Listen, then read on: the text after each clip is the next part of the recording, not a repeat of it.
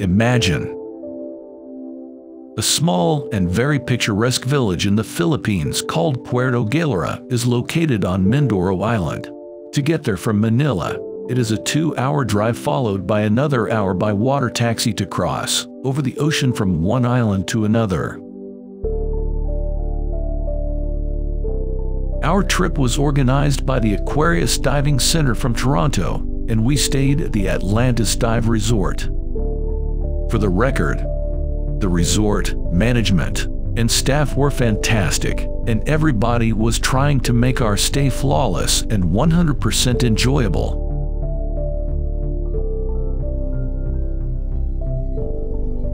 During our week stay, we have been dived 3 to 4 times a day. All of the diving sites are very close to the resorts, and honestly, there is no need to go any farther than a 2 to 10 minutes boat ride to enjoy spectacular dives. The type of dive one we could brag about for many years to come. Just around the corner, like 5 minutes from the resort, reefs are very healthy and just majestic.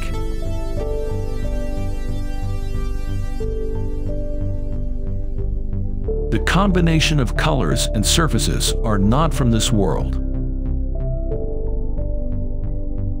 Compared to many other places I have had a chance to dive at, the reef and the sea life are here like on steroids. I know this looks like another aquarium movie, but believe me, it is the giant aquarium, just more significant and better than any artificial in the world. If you are watching this movie, please take a moment and enjoy the incredible biodiversity. Each moment is precious, and for a diver who can appreciate it, places like this are just priceless. Isn't that spectacular? The colony of the blue fish contrasted with the brown coral. Which artist would come up with such an idea?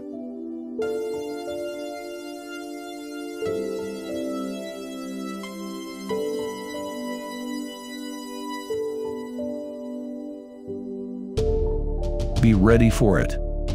The abundance of all kinds of fish, corals, sponges, and colors. For divers who have never had a chance to dive in that part of the world, it is a jaw-dropping experience.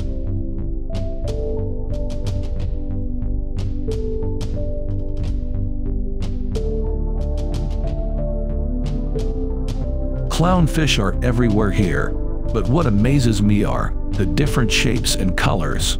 It is such enjoyment to watch clownfish gently touching the host sea anemone, which is a sweet home for the whole family. This funny fish uses the protection of the poisonous anemone to hide from hunters when needed.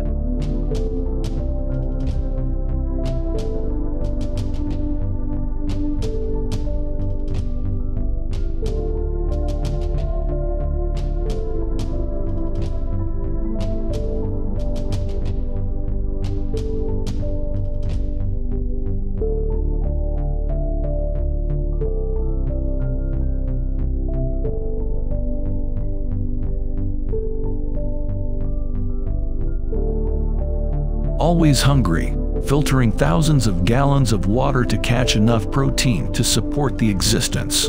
Looks beautiful, but this is a fight for survival.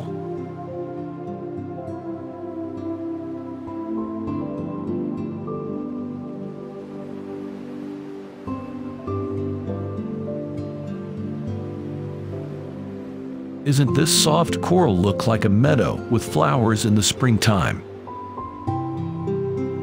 Ocean current brings food. Where there is current, there is life. Where there is no current, there is no life. We usually see a greater concentration of small and often bigger fish where there is a current. Not only fish catch food in the current, the waste family of soft corals, feather stars, and many other species also feed on tiny plankton and need the current to bring it to them. If you pay attention, plankton is everywhere. But truly giant fish seldom venture close to shore reefs. Instead, they prefer the open ocean with some underwater pinnacles, with a lot of currents.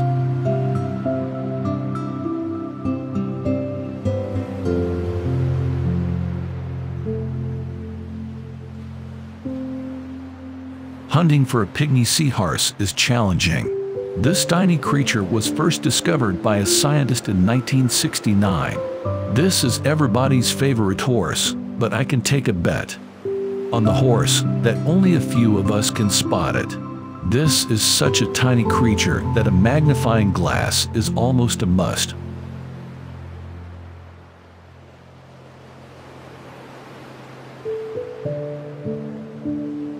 The moray eel is always on the lookout for a meal. They usually have a perfect vantage point to observe their whole surrounding with no destruction. They do not cause danger to the divers, but only if we as divers will respect the distance. Nudibranchs come in small and larger sizes, but are always spectacular-looking creatures. Nudies have few predators and are at risk only from other nudibranchs, turtles, some crabs, and humans.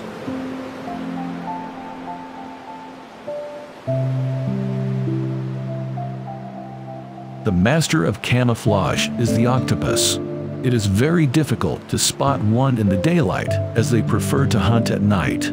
For me, this is one of my favorite creatures to observe.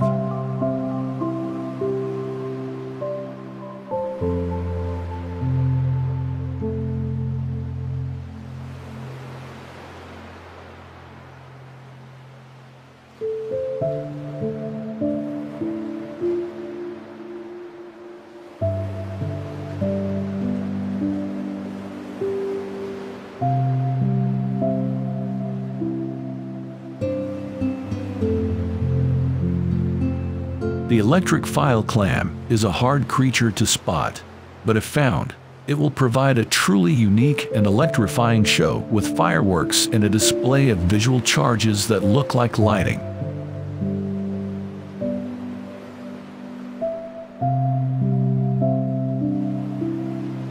Another lionfish is on the lookout for an easy meal.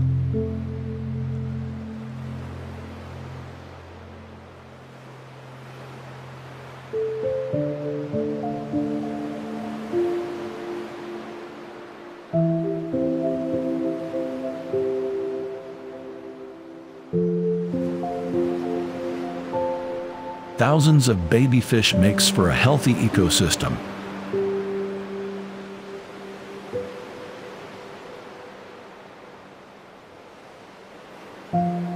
The Philippines and Indonesia are well known for the presence of nudibranchs.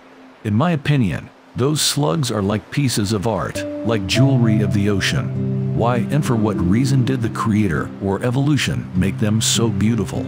I don't know the answer. I just love to watch them under the water.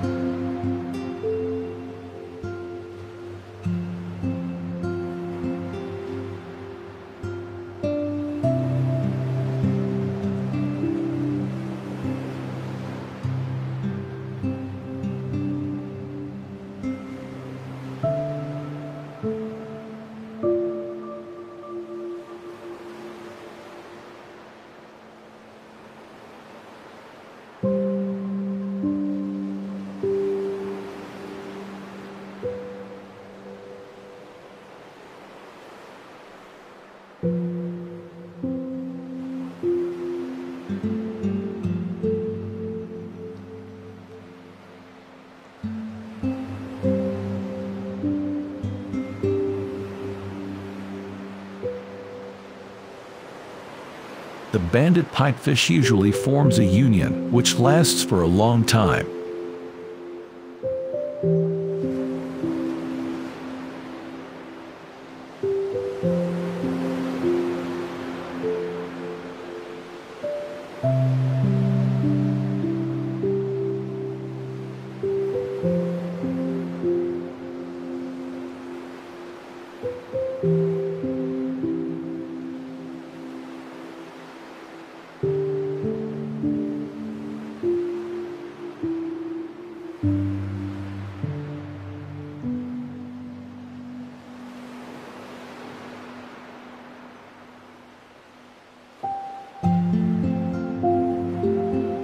The mini frogfish is doing the baby steps here.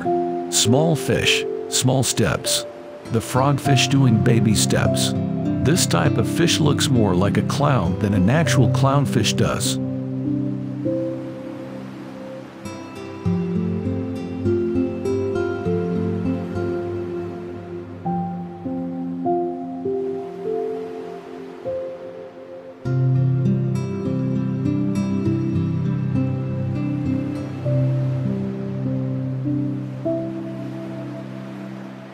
This is one of the many kinds of lionfish, always hungry and hunting for small reef fish. Thankfully, the population of lionfish is well under control in the area because other fish hunt the lionfish as if it were a safari.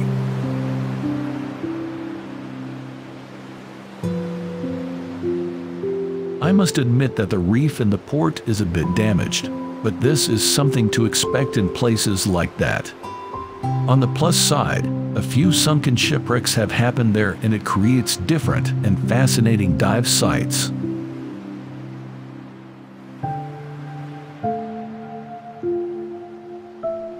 One of the diving sites was just at the front of the resorts, in the port area. A small, approximately 30-foot long wreck was a base for the fantastic sea life. Some of the fish here I have never seen before. But this is good news because here there are so many things yet to discover.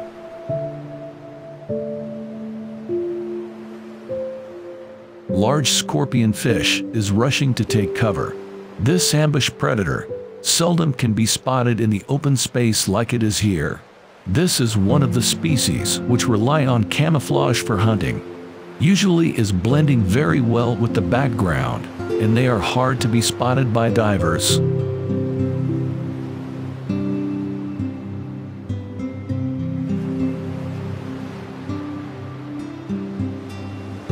Another lionfish is on the lookout for an easy meal.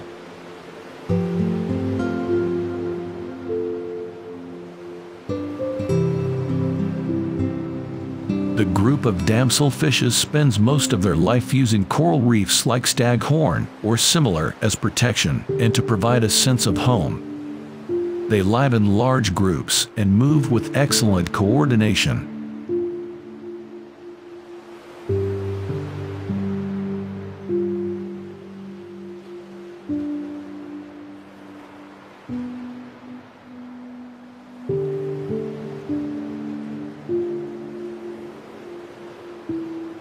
This tomato clownfish has so much plankton at the doorstep, like being delivered with Uber Eats.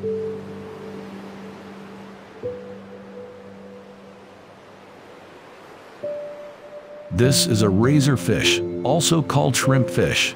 The shrimpfish maintains a vertical orientation with the head pointed downward. This posture is maintained by using the beating fins as the position of the center of buoyancy, which nearly corresponds to the center of mass. This position allows this fish to better maneuver between reefs.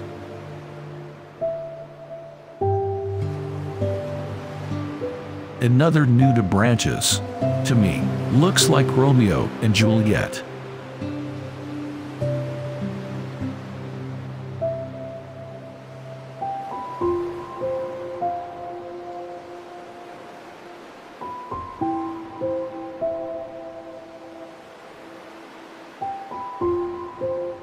The red spot next to the sea anemone is worth paying attention to. Those are raw of the clownfish, so close to the sea anemone to form a natural protection from potential predators.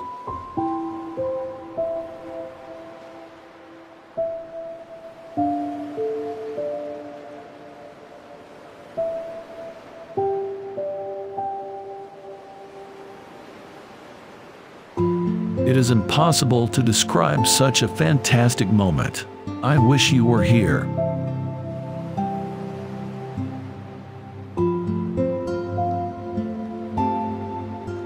Juvenile sweet lips are fascinating to watch. It swims so funnily that it instantly gets everybody's attention.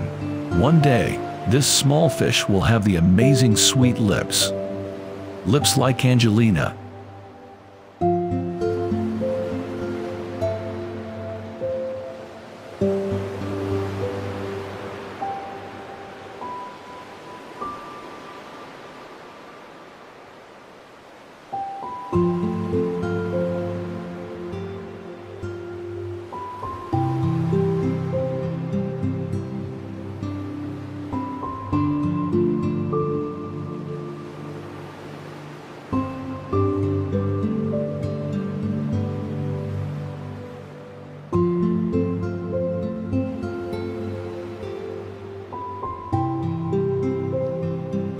pufferfish is always adorable. Few predators would like to challenge this fish. Poisonous spikes are all over its body and are not to be ignored. But this fish has such sweet eyes.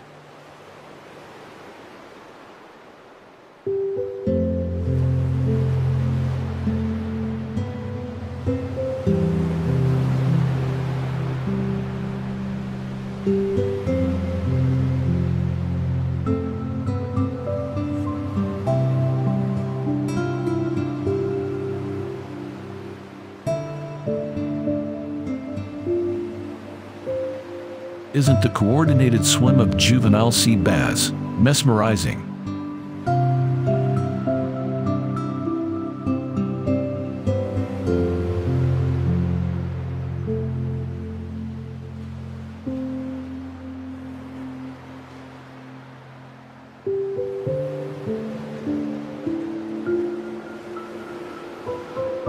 This nudibranch branch perfectly blends with the habitat it lives in.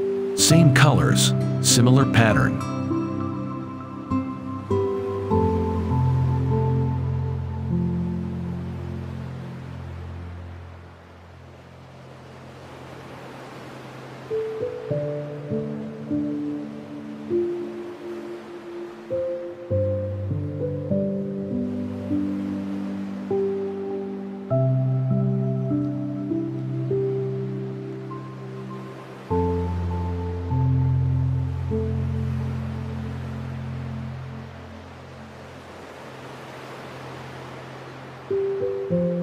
Another spectacular piece of jewelry. Isn't this slug is a winner? But why is called funeral Jorna?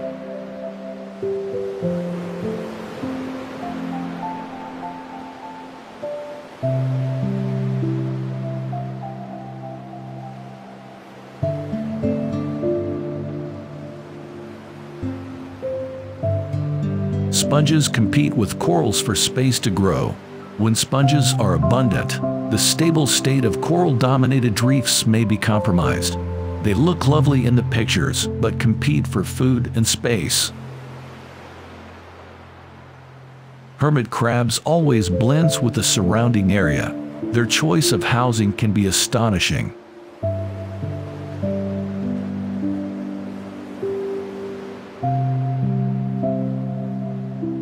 Giant sponge barrels are impressive. Do you wonder how many years it needs to be bigger than adult humans? Over 100 years, and it can life over 2,000 years. Isn't that something?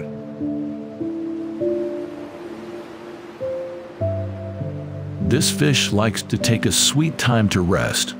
On top of the mountain with a fantastic vantage point. This fish looks relaxed and happy.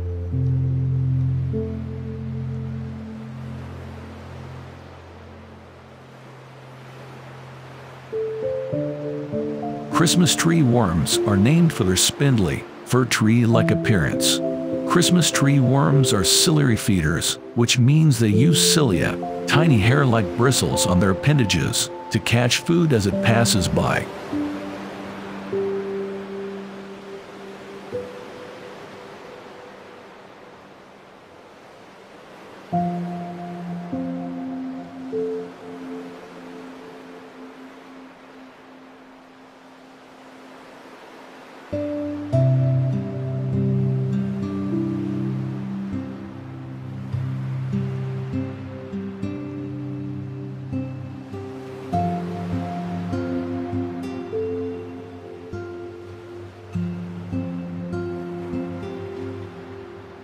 This octopus puts an amazing show. The color adaptation is not from this world. Such a close resemblance of the reef next to it.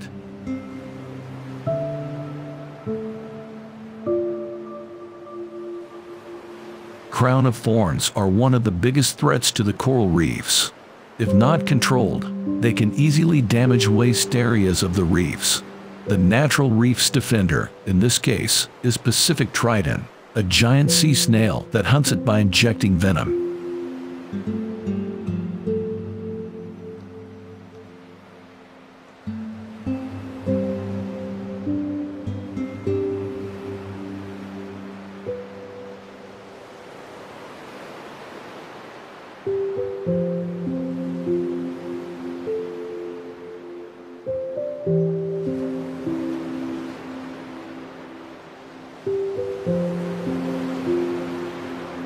Plankton fuels the life in the ocean because it is at the beginning of the food chain. Plankton is marine drifters carried along by tides and currents. The word plankton comes from the Greek for drifter or wanderer. An organism is considered plankton if tides and currents carry it.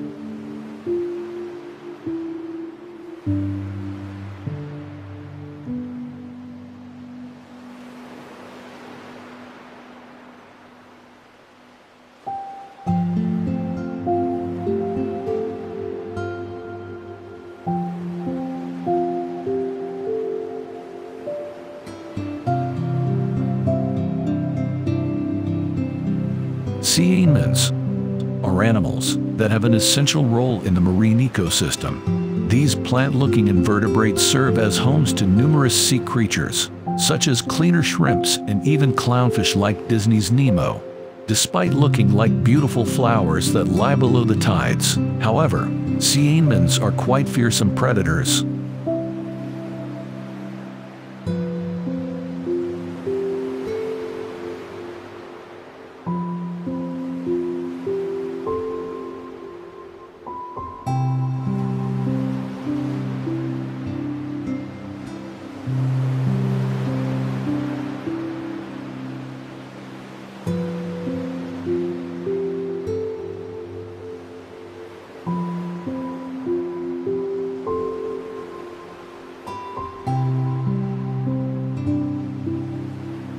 Seven surprising facts about coral. Corals are animals. Corals can be fluorescent. Corals eat plankton and small fish. There are hundreds of coral species of all colors, shapes, and size. Corals can move. Corals support 25% of ocean life. Climate change is the biggest threat to corals, and they are beautiful.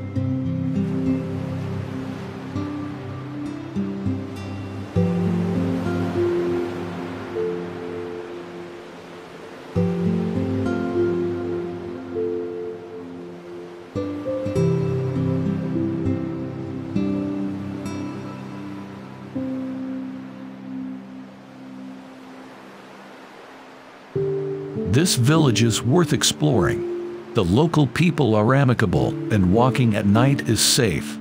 However, life is not easy here. Very few well-paid jobs are available, and trying to provide support for the family is challenging. I remember when I was precisely in that same place in 2008. I could make only one dive because our journey had different agendas. I told myself then, I have to be back, and I'm glad I did.